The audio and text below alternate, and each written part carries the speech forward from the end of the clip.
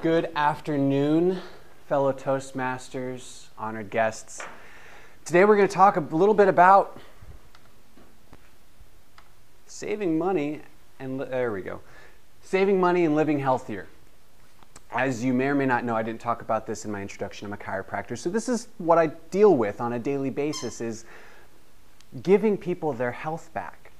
But in order to understand what health is and how we can have more of it and how we might even save money getting to there, we first have to understand what health is and how the current system works.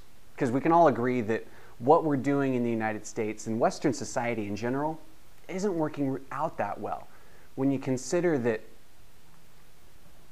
I'm trying to remember the numbers here, when you consider that 73% of bankruptcies in the United States are due to healthcare costs. Greater than 85% of those bankruptcies had insurance, full insurance coverage. So it's not a problem of access to care. It's not a problem of being able to pay for it. It's a problem with what the care is doing. See, most people in Western society have a very simple conception of what health is all about. It's either sick or well. If I feel good, then I must be healthy. And if I feel sick, then I must be sick. Or if I feel bad, I must be sick. But two great examples blow this out of the water. Feeling sick. Anyone had food poisoning? Right. Who wants to go through it again? Nobody, right? Food poisoning is one of the worst things that we can experience physically in our bodies. But if there's toxin, if there's poison in the body, what's the best thing the body can do? Get rid of it, right?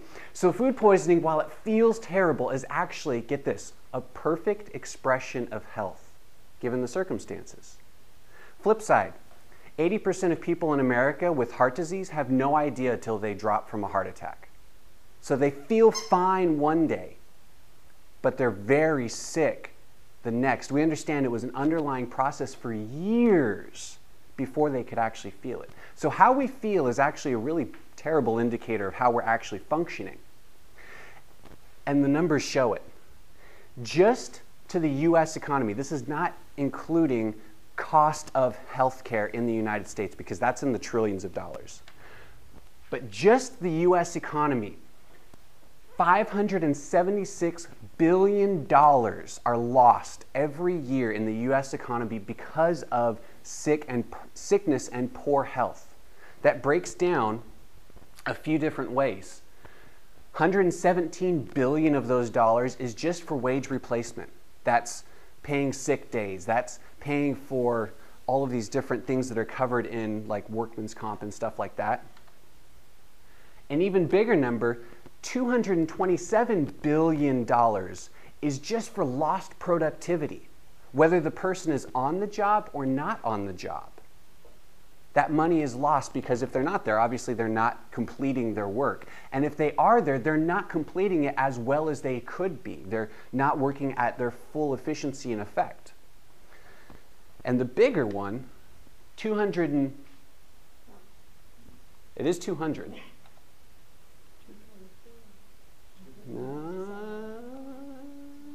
It's the next one. It's the next one. It's 235 billion, I think. There we go, 232. I was almost there. 232 billion just in direct cost of treatment. That's insurance coverage through the work and whatnot like that. So it was 576 billion dollars direct cost to the US economy each year.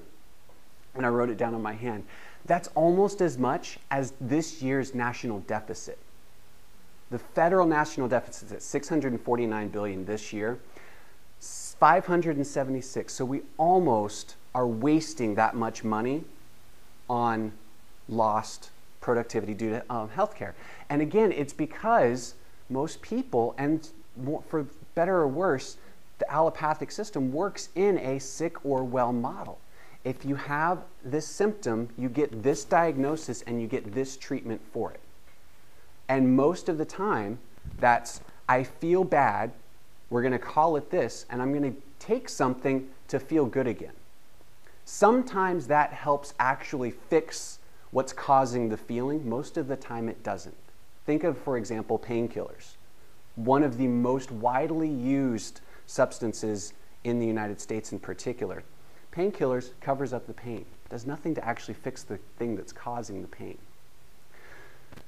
I want to propose that there's a better way. That there's a better way to look at our health and to actually deal with our health. And there's some really exciting research that shows that. There was a 7-year study done back, it was 92 to 99, and there was a follow-up 99 to 2002. So there was actually 10 years worth of research on this. But the first 7-year study is what I'm citing here. The 7-year study looked at about 700,000 people in 700,000 people in Blue Cross Blue Shield in the Midwest of the United States who had chiropractic coverage included in their insurance coverage. It was about 1 million people who didn't. They compared the two groups and some really cool comparisons came up. The chiropractic group versus the medical group. They had 60% fewer hospital admissions and days spent in the hospital. They had 62% fewer outpatient surgeries and procedures. And here's the big one. They saved over 85% on pharmaceutical costs and drugs. Cover up the symptom or fix the problem. That's where chiropractic comes in. And that's why I do what I do. Chiropractic is about life, expressing more life. If there's a dimmer switch on your body's ability to function, your body cannot be as healthy as it can be. My job is to find that dimmer switch, turn it back up to 100%, and allow you to live the life that God designed you to live. It's Toastmaster.